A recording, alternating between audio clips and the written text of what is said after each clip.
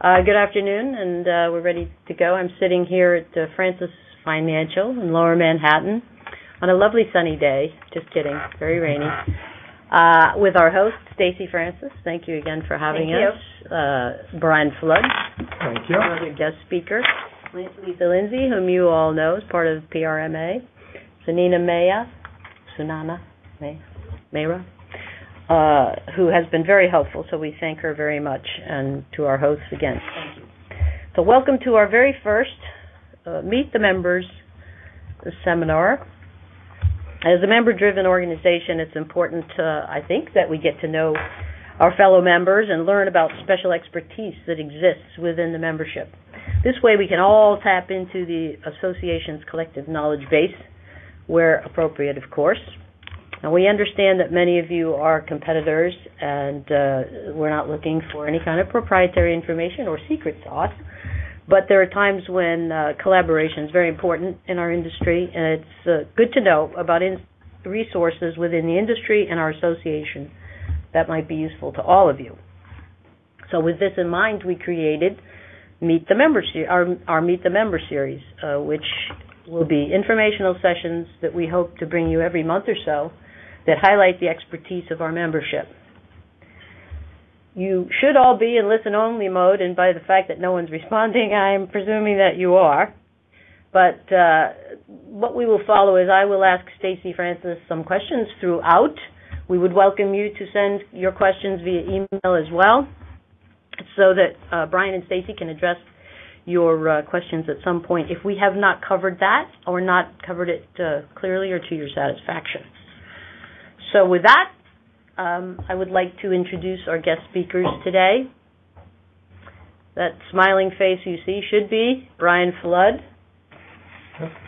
Brian is a published author. Some of you may have even read the book. I've read it. I think it's great. It's called Wealth Exposed: Insurance Planning for High Net Worth Individuals and Their Advisors, something near and dear to most of our hearts. The book is designed for high net worth individuals, their CPAs, attorneys, family office managers, financial advisors, anyone touching the high net worth consumer segment. Brian is a VP of the Flood Group and has been in business for more than 20 years. And he is a specialist, emphasis on the specialist, in the design and implementation of risk management strategies and insurance programs for high net worth individuals and families. What I've asked Brian to do today is to please talk about his experiences with his clients, what propelled him to write the book, and how his approach to the high net worth business has changed since he wrote the book. It's becoming famous. His picture is everywhere. And speaking of famous, we have Stacy Francis. We're very, very pleased and fortunate to have Stacy, and thank you again, Stacy. Stacy is the president and CEO of Francis Financial, Inc., actually one of not too many fee-only wealth management and financial planning firms in New York. It is a boutique specializing in high net worth individuals and families as well. She is, as I believe we published in our invite, a nationally recognized financial expert, and she has also been in the business for more than 20 years. And she's made many appearances, more than 100, on CNBC, NBC, CNN, PBS. You're a media darling, Stacy. I've already determined that. Often quoted in financial publications such as the Wall Street Journal, the New York Times, and Investment News. She's a certified financial planner, a registered investment advisor, and also a certified divorce financial analyst. Unfortunately, probably keeps you busy. And she's also won many, many awards, too many to actually list, but two that struck me as very important were the Heart of Financial Planning Award from the Financial Planning Association and the Financial Planning Magazine's Pro Bono Award. So she's definitely a giver backer. Stacy has agreed to comment on how personal property and casualty risk fits into her discussions when she's counseling clients to help us understand how we as insurance professionals can better serve financial advisors and wealth managers to benefit our mutual clients. So without further ado, Brian, if you could start us off, I'd appreciate it very much. And welcome and thank you. Okay. Sandra, thank you very much for having me here in the group. And hello to everyone out there. It's a privilege to be able to speak to all of you today. And yeah, the private client area is an area that, as an agency, we've decided to take a very strong focus on. We really shifted our focus to this area about 10 years ago, and we saw this as an area with great opportunity and growth potential. And we've been going at it with the emphasis to our clients that our fees are really earned through the design and the implementation of risk-reducing strategies. So a key ingredient to our success in the private client market is our commitment to ask specific questions to better understand the lifestyles and the exposures of our client. So what we realized was that, looking back a little more than 10 years ago, is that at the Flood Group we had high net worth clients, but that we really needed to step up to a higher level and focus with those clients and to really deliver a much better experience to the client. We looked at it as an opportunity to really use my knowledge and the knowledge within our office to focus and work closely with advisors and to ask those advisors what was important with them in their client relationships. What do we need to help them deal better with their clients and ultimately help us deal better with their clients? And when you really get down to it, filter through a bottom line better experience for the client. The answer that we saw coming back from advisors was A, reliability, B, the knowledge. They were looking more for the knowledge rather than just product solution. And they wanted to know the contacts that we had and the ability to provide advanced solutions. And those contacts can come in a number of different service areas, which I'm sure many of you are familiar with art appraisal services, home appraisal services, and various other services to the high net worth client. And probably the most important was that they wanted to see that we were taking the time to really learn about the clients themselves and to really understand the individual client's lifestyle before attempting to bring product solution to them. Ultimately, on our end, we found too that clients were willing to pay for the knowledge and the solutions, and that really helped us migrate our business from being at the level of vendor to being that of trusted advisor, and working with the others in the advisory role. So, Sandra, you on? Speak a little louder. Okay. About 2 years ago, I decided to write a book about this topic called Wealth Exposed: Insurance Planning for High Net Worth Individuals and Their Advisors. It was a book that I looked for to share with my clients, but I just wasn't able to find. And probably like several of you that are on the call here, I was really looking to change the insurance message. I just find that we're all bombarded far too much with commercials from the mass market companies, and that influence of those commercials filters through ultimately to our clients, especially those clients on the high net worth basis. It would drive me a little bit crazy, as I'm sure some of you have probably had the experience of when you get in front of a high net worth client and you see that they've been dealing with an 800 number or a mass market company that they have really outgrown just years and years ago, and you scratch your head as to why they're there.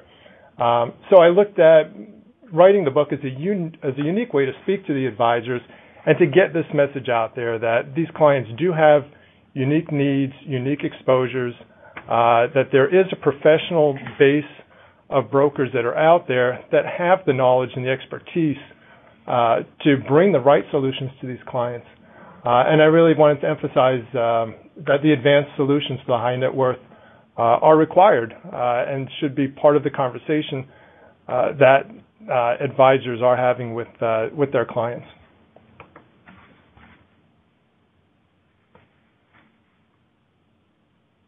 Okay, so do you want to pose questions? Not yet. So I did find that wealth managers and financial advisors definitely have an interest in the property and casualty segment. That many wealth managers are now including property and casualty in their client conversations, and that property and casualty is viewed as an important component of their financial planning, and that these advisors, they really want to understand it more deeply, not so much in a very technical in and out of the product knowledge, but more from the being able to have the conversation with them, I'd say in an understanding manner of how it would help them address their exposures, and that sharing your knowledge with them is the key. You really want to help the advisors learn, and ultimately that would help them make it easier to bring the business back to yourselves. We lost the bottom part of the page? Well, let's see. That's okay, I got it. I've also found that wealth managers and financial advisors, they do want to align with knowledgeable brokers, and that the more knowledge-focused and product-focused you have, and the more you have the ability to show that you understand the client needs, the better off. So really the wealth managers and financial advisors can be your advocate. Thanks, Brian. I think you've made some excellent points here, and the changing the message, the raising the idea of the value of the unique needs, and so on. And we like to think that financial advisors, Stacy, always think we're a very important part of it. But I'd like to know, since you've been working in this industry, have you always felt that this was an important part of what you were talking to about, with your clients? That's a great question. For us, we've always been a comprehensive financial planning firm. We've been at this now for a little over 11 years. But I have to tell you that we have not necessarily been the norm. But there's some great news for everyone here on the call today, and that is because more advisors are realizing the importance of comprehensive financial planning. And what does that include? Well, that includes a very thorough and deep assessment of property and casualty insurance.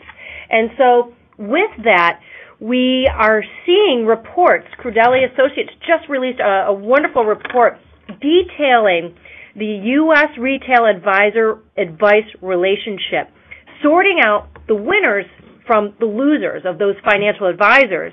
In fact, this report reveals that 43% plan to offer comprehensive financial planning by 2016. And right now, we're only seeing 33%. So what does that mean? While we're only at 33%, increasing by 10%, we're looking at a huge increase in only a few short years. So you may ask yourself, well, why is this? It's because financial advisors need to retain their clients.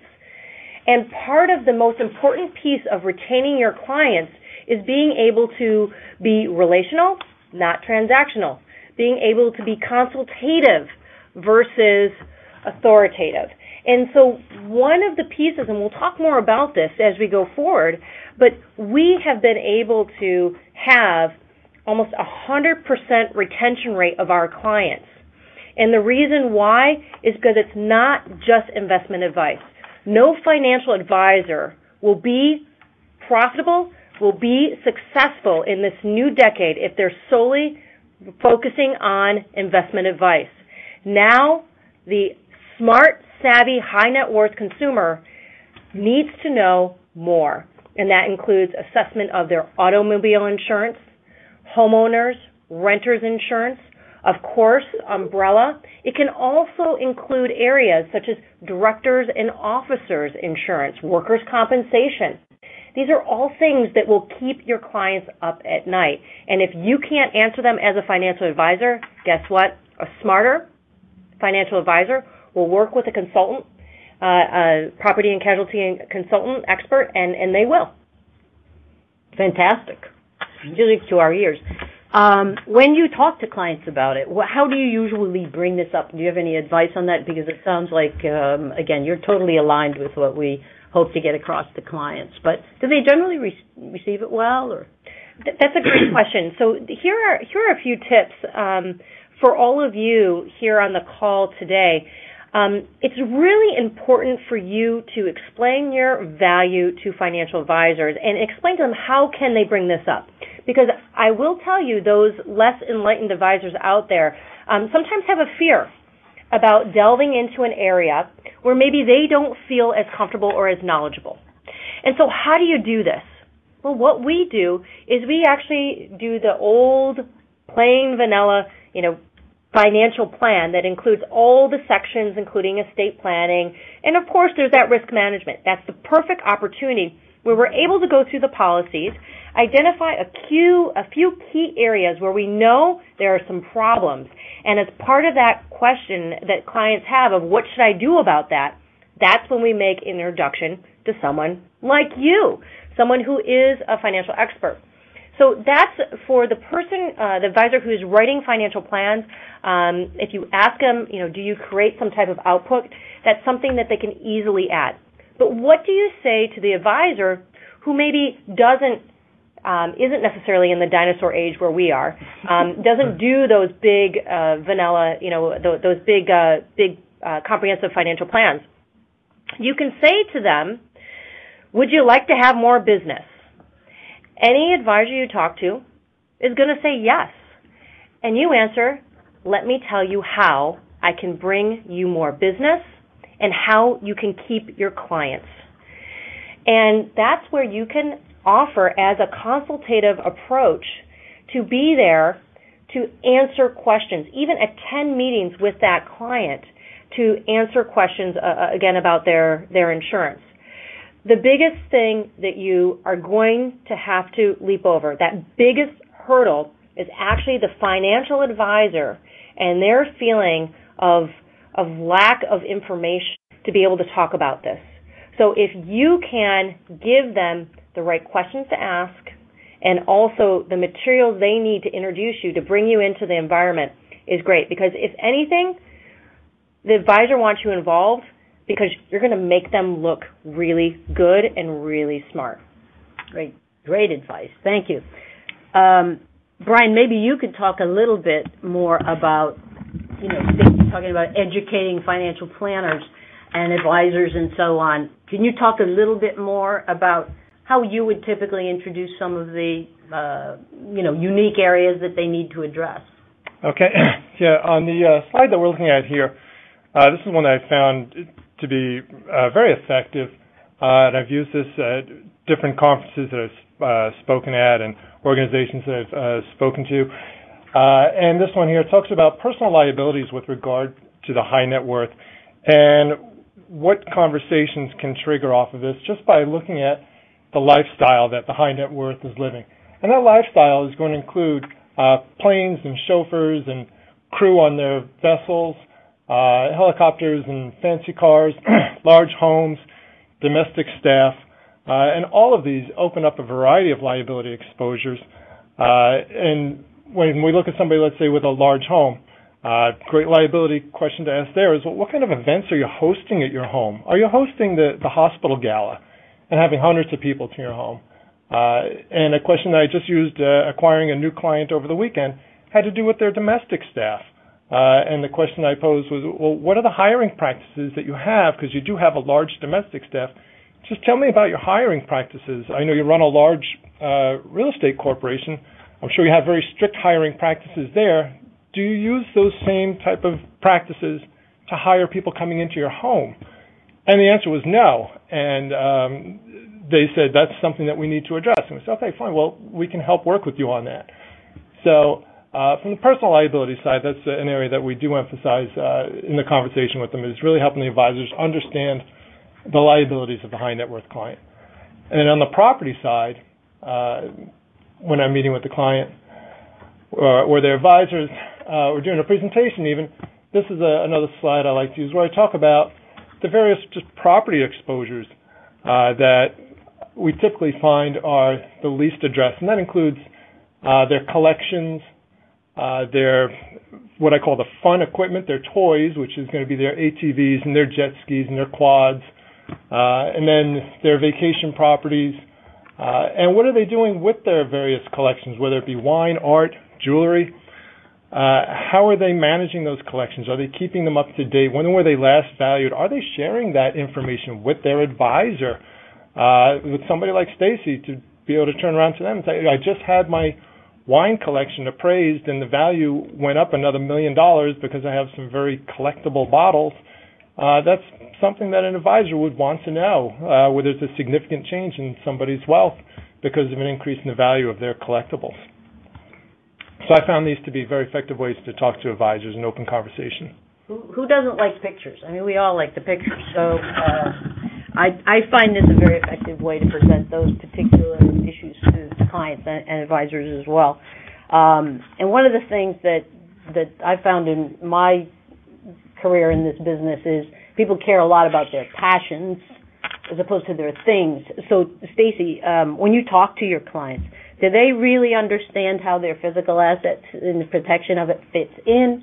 Do you talk to them in terms of how to protect it because it's their passion, or maybe you just hand it off? What would you typically do as part of your process to introduce that to them? Typically our clients, they know they have property and casualty insurance. They understand that they have these policies because they pay the premiums. And usually when we ask them to bring in their declarations page, they bring in their quarterly or their yearly bill. And they think that gives us enough information. So what that shows is that they don't really realize the importance of what this insurance is, and more importantly, what insurance they actually have. This can be a big problem because what you need to be telling that financial advisor, and what we tell our clients too, is that we can do a phenomenal job. Knock on wood, we can get you a 10%, 12%, even a 15% return in your portfolio, give us a good year. However, all of that hard work, all of your dollars that you have saved, that you have earned, that you have put away can be gone in an instant. Just think about that. What would your life look like if it was all taken away from you? And explaining that to that client, and also giving your advisor contacts the tools to ask that question, they will have the ability to engage their clients in a conversation that they've never had before, most likely. Because the typical insurance agent, not anyone on this call, I'm sure, but the typical insurance agent writes the policy and the client never hears from them again. And sometimes, even when that policy was first written for them, it wasn't written from a place where there was a deep assessment, such as Brian mentioned with his clients that he just brought on, a deep assessment of their lifestyle, of their passions, of their things. And so you have a real ability to engage clients in a way that they've never been engaged and help them understand the importance about insurance. Yeah, I mean, again, if all the financial advisors were like Stacy, we probably wouldn't have to work that hard because you get it. One of the things we're trying to do, Stacy, with our association is have everyone work toward raising awareness for the high net worth personal insurance as a specialty. Mm-hmm. And you mentioned a lot of good things in your last commentary. What particular value or values do you see when someone like Brian or some of our folks on the phone who are specialists in this area, the difference they bring to the client discussion than someone that we would call just places coverage as a fulfiller? What do you see a difference there, and why? Yeah. We see a very, very big difference between someone who's just form filling and someone who really understands the high net worth space. And that's because that person has a much more consultative approach to the entire situation. And what we have found is that we have been able to help clients along and make sure that they're 100% protected so that they can sleep at night. Not that this always happens, but there are times when, by working with a fantastic insurance advisor, we're actually able to get them more coverage for less money. Now, that doesn't always happen, but it does happen in certain cases. And I have to tell you that I like to be a superhero. Mm-hmm. And that, even though I've had nothing to do with it except making that introduction, makes me look like a superhero. And so for what the people that I've worked with, and I've worked with, over the last decade plus, many different people, but I find that our best relationships with insurance professionals are relationships where they go through, they take the time, they ask questions, they alert us to risks and exposures that the client and we may not have even thought of. Sometimes there's even conversations with the client not on the phone, and that's helpful for us too because it's a learning process. I know that I'll never know as much as Brian does about insurance, but I appreciate that Brian is willing to talk to me, to educate me, so that going forward with this client, but also other clients, I can look for clues where there are big gaps, risk exposures that I may not be aware of where we are today. So it's essentially being a team and trying to be a team with that financial advisor is really, really helpful.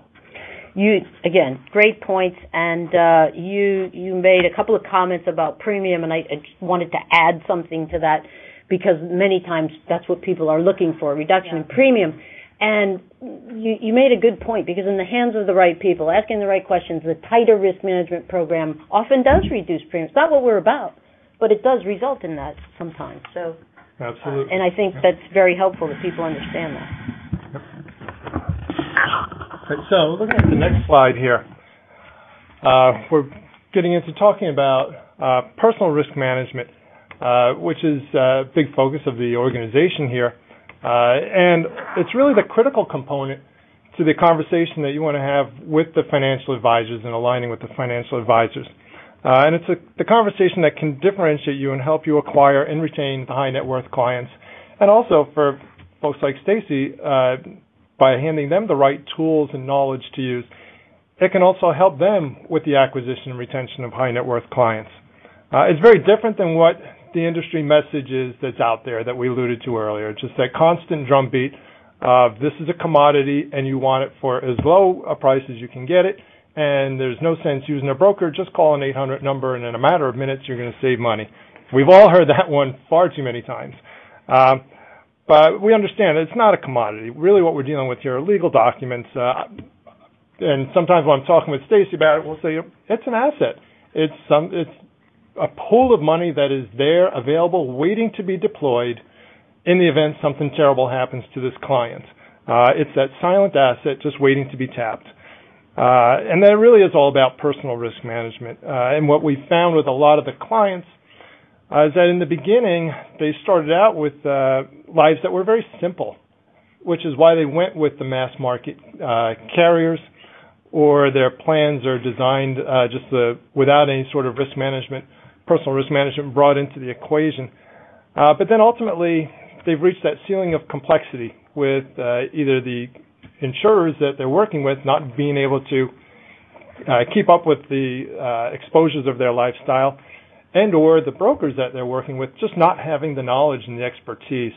And I think it's really, as an association, what we're looking to advance here is growing that knowledge base and also being able to bring those advanced solutions as the client's needs grow and they have that need for the advanced solutions. So let's talk about weaving it all together. I wanted to just make sure we didn't leave anything out because I think Stacy has given some great tips here and a few that I've captured, but protecting their nest egg and so on, education, making you look good. Is there a way, any other way that we can help you make you look good, or we could better serve you that we haven't touched on that would be helpful to the listeners? How could we do a better job for you? That's a great question. A couple of things that that might be helpful. One of the most frequent things we see is that when we do an overall assessment of someone's insurance portfolio, every once in a while it will come back to be less expensive, but most of the time it's not. It's more expensive because we're moving from a Geico. I love the gecko, but very cute. He's very cute, but that, who do I want on a desert island? I don't want the gecko. I would probably prefer Chubb or Ace or Fireman. So, one of the challenges we have with our clients is the fact that, by working with you, doing the right thing for our clients, it's going to probably cost them more money. So what can we do about it? One of the best things we can do is have you run that by us first, because we want to create our argument similar to like a lawyer would of why this is valuable. And there's a couple ways we can do that. Number one, if we're using financial planning software, we can run the premium through the software and show that, guess what? They can afford it. Then that concern of the client, it's gone. It's gone. So we can actually show them on paper, we've run this higher premium through, and guess what? Your plan looks lovely. If the advisor does not use any type of software or anything like that, what you need to do is show them the alternative of what happens, their risk exposure, and if they lose it all. And helping the advisor as best as they can to quantify that so that when you talk to the client doesn't just look at the dollar amount, but is able to look at it, just as Brian said, as an asset that can be deployed in the event of an emergency, an event of a disaster. And also, I would say the final piece that would be very helpful, because I know I struggle with this, but the most powerful and persuasive way to help someone understand the importance of insurance is sharing stories. So please share with that advisor. Maybe you had a client with a similar profile, similar risks, that unfortunately they didn't, they came to you before they got the insurance they needed, and it devastated their life. We need those stories, because I will tell you, the hardest part of my job is not putting together an investment portfolio and getting the client's money working. They're ready to do that from day one. The hardest part is following up, sometimes stalking clients to get them to get this insurance in place. And sometimes it can take a year, it can take 2, even 3 years. And so any stories you have would be very, very helpful for us when we're going out to our clients, explaining this to them. Great advice. Excellent. So Brian, you want to kind of pull together both of everything that you're saying, maybe, so that we can leave our listeners with some thoughts on how to weave it all together? How to weave it all together, sure. I think we all understand that the high net worth, ultra high net worth, their personal risk management and their insurance needs, they are unique, far different than the whole rest of the marketplace. And that personal risk management really is the critical component to protecting wealth. We can all pull together insurance products, and insurance products are great, but it's really digging in on that risk management side, that working with the advisor, somebody like Stacy, to really understand the client's lifestyle and the various risks and the risk management techniques that may be needed for them that are non-insurance product techniques are very important to have those discussions. And that the wealth managers, they are very interested in property casualty insurance, and they do want to have, and as Stacy just gave examples of with herself, and they are having this property casualty conversation with their clients. So they do want our knowledge. They do want to hear our stories. In the book that I wrote, the way that I wrote the book, it was all anecdotes and stories. I did not write a technical book. I wrote a storybook. There's a whole section with case studies. And there's a whole section with case studies. Excellent. Yeah, and that's because I wanted it to be readable for somebody like Stacy with what she was looking for, which was stories and case studies, because that's really what's going to help the financial advisors learn more about how the personal risk management and how the products that are designed for the high net worth can bring about solutions for their clients. And we see that the insurance companies are innovating to keep pace with the changes in the high net worth lifestyle and exposures, I'm sure you get the same emails I do from the folks at ACE and AIG, Chubb and Fireman's and Pure with constant product updates, which is great. But it really comes down to, for ourselves, understanding that our value is in our knowledge and what we can bring in the conversations that we can have. That's a very different conversation than the one the mass marketplace is trying to broadcast, and that our value is our knowledge and our ability to bring the personal risk management solutions. Great. To kind of finish the presentation portion of our program, just to make sure some of the key points were, put forth, or if there was something that you wanted to add. Start with you, Brian. Do you have 3 points, or if you have a few more? Because tips are very important that you can share with the listeners that will help them in doing this every day. Could you? Okay. Yeah, there's just a few items that I found to be some real nice hot buttons that are good takeaways from what I've seen in conversations that I've been having with advisors and with clients, and that there are many personal risk management issues that the advisors do want to know how to handle. And some of the hot ones that are out there right now are social media, identity theft, employment practices, and managing the collections and risk management with the collections, especially with what happened with Hurricane Sandy and people lost their wine cellars downtown Manhattan. So we want to talk about the types of solutions that are available for these situations on the product side and on the personal risk management side. And the second thing is that the advisors, yes, they do want to know how to help their clients with personal risk management and insurance. So again, provide those tools to them. As Stacy said, provide the stories that help her convey the message. The stories are better than the product brochures. The stories will go much further. So look at it in a positive way when you go in to visit with these advisors, not hat in hand, like they're doing you a favor.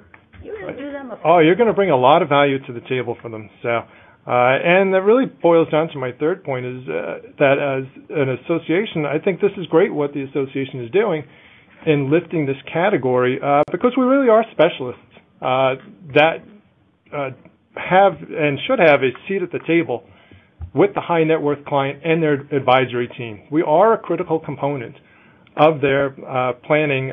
We are a financial defense mechanism that they can use as part of their planning. So we do want to be at the table with the advisors, and we should be proud of the message that's being broadcast through the association. I really applaud it. You guys are doing a terrific job. Well said. Thank you. Stacy, any parting thoughts in terms of takeaways for the group? You've mentioned some very good things. I was hearing in the last segment, strategic partner, work with us, make sure we're aware. If you had 3 points, or again, more, you seem to be a font of wisdom here.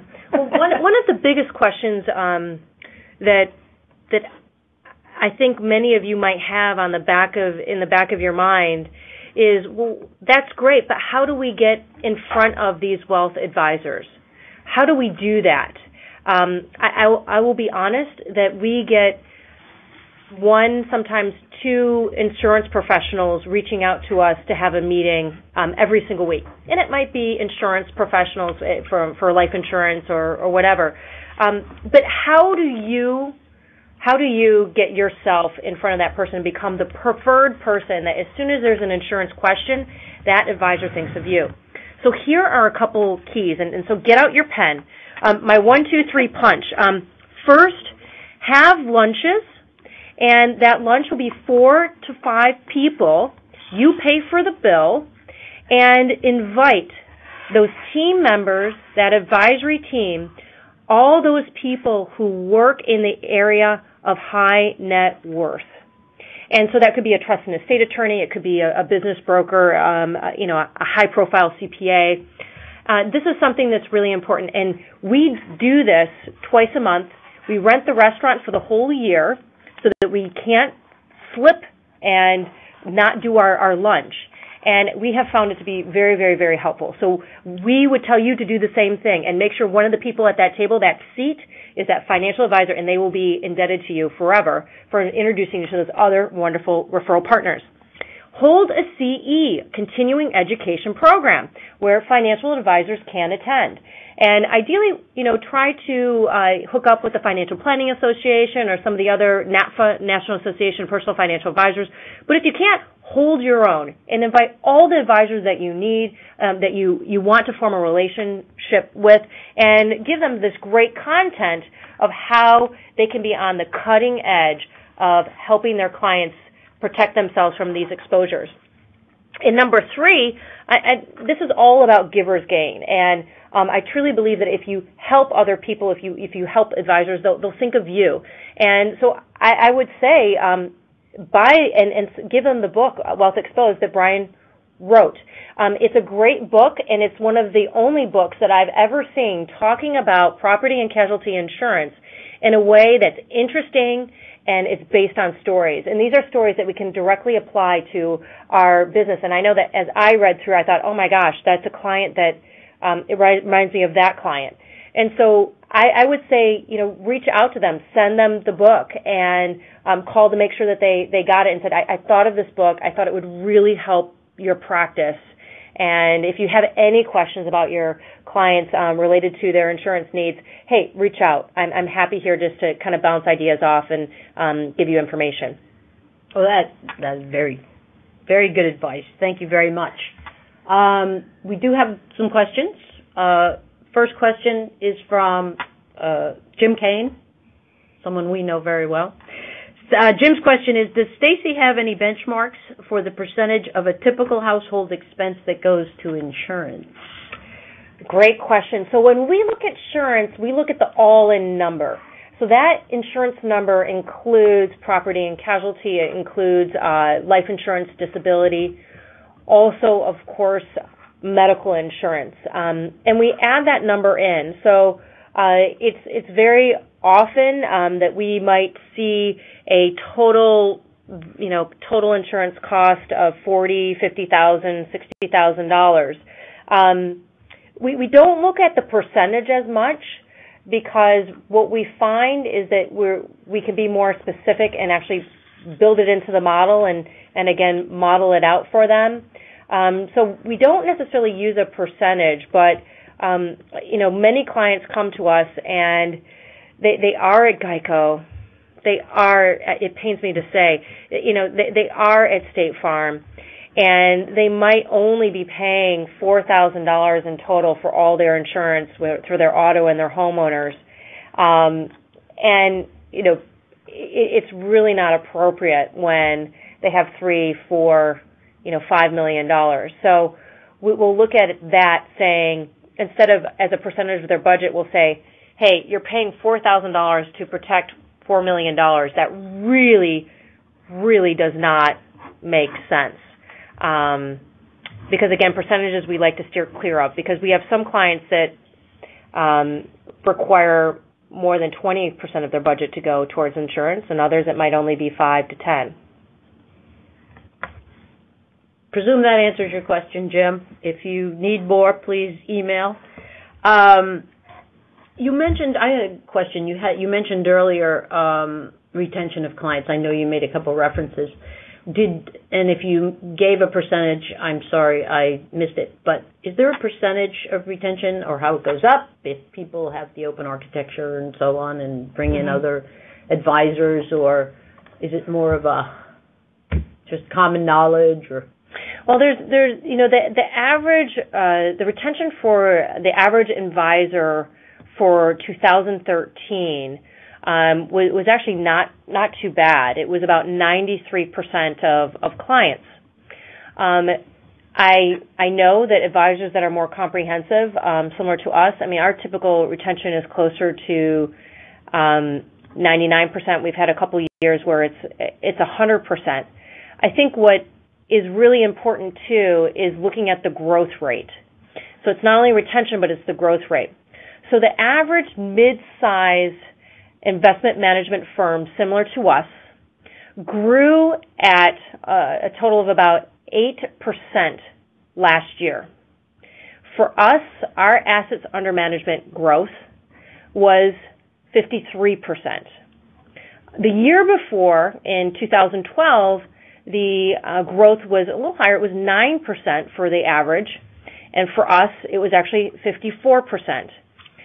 So you'll see that having a more comprehensive approach, including insurance, it helps not only with that retention, which is important, but even more importantly, you'll see that the growth rates for those firms that have this included in their practice it's phenomenally higher. And that's part of the key takeaway that you need to be telling financial advisors when you go to meet with them. After you send them the book, you invite them to a continuing ed program and also introducing them to some great people. Trust me, no other insurance professionals are doing that. They're not talking about the value proposition of what they bring to the advisor. Great. One final question I have, unless someone else has seen one. Are there common questions people ask about insurance? And it can be anything, medical, life, property and casualty. Primarily, we're interested in property and casualty, but when you bring up the topic, they ask about, umbrella liability, they ask about their collections, they ask, because you gave 3 examples, Brian, of good questions, but do you see a common thread? Let me ask you that. I had a client who he made me giggle. He has a really good sense of humor, and I said that we really need to talk about his umbrella insurance in his next check-in meeting. And so he comes in, and it wasn't raining that day, and he had his umbrella. He said, I brought my umbrella, and I think we're going to talk about insurance on it. And he was joking. But it just goes to show you that, to be honest, most clients have no clue what umbrella insurance is. And that, Brian is probably more of an expert than I am, but that's where I see the majority of our clients being the most underinsured. And they feel like, well, I'm not a very risky person. I may or may not, most likely I won't be the victim of a lawsuit.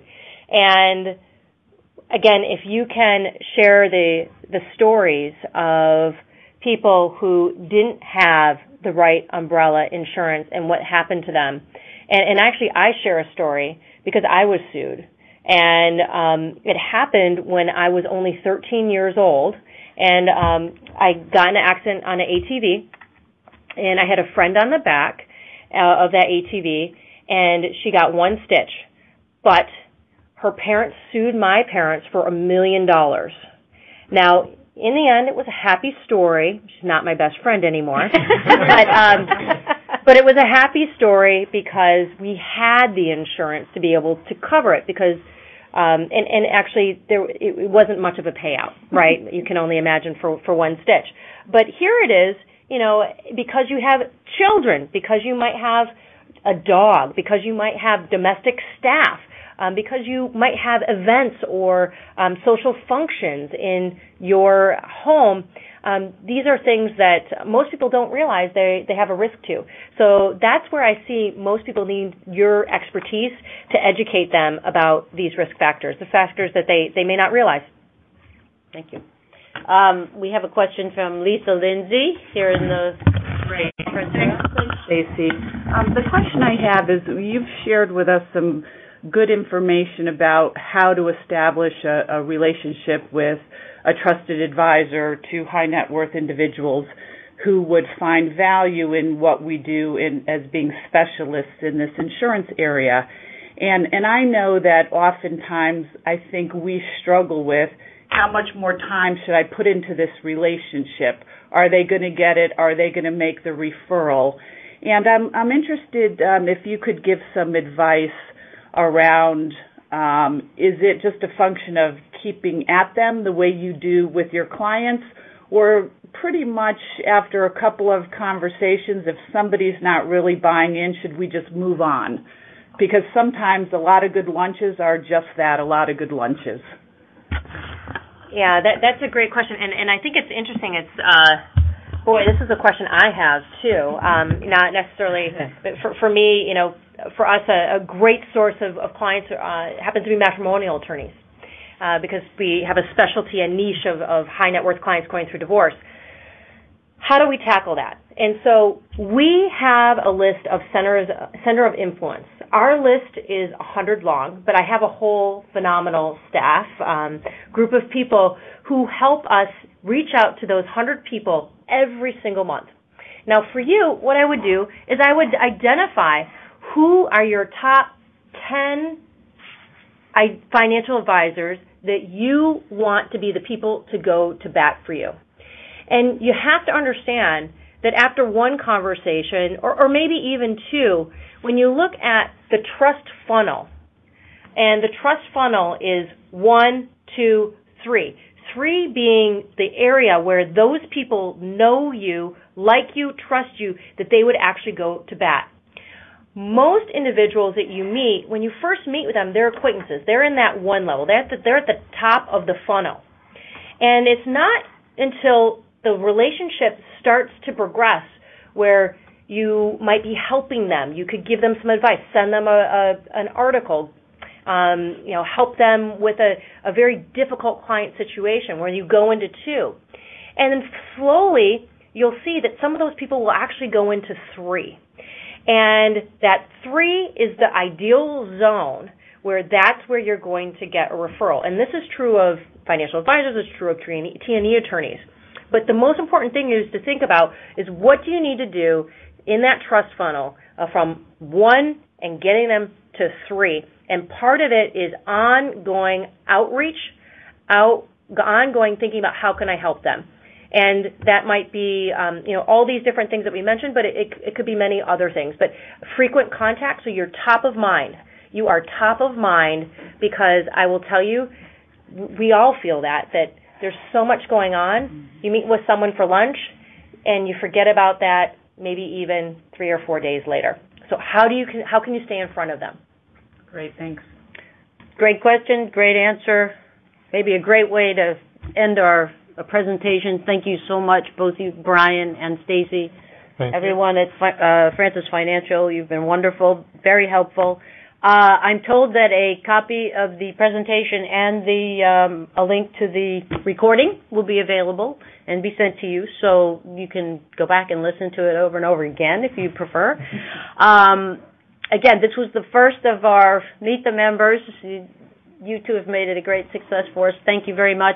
Any of you out there that have thoughts about ideas for our Meet the Member, you have a special expertise, or someone you know that you want to share, please let us know because we expect these to be ongoing. Again, thank you very much. Thank you, everyone, for listening, and I appreciate it. Have a good day. Okay.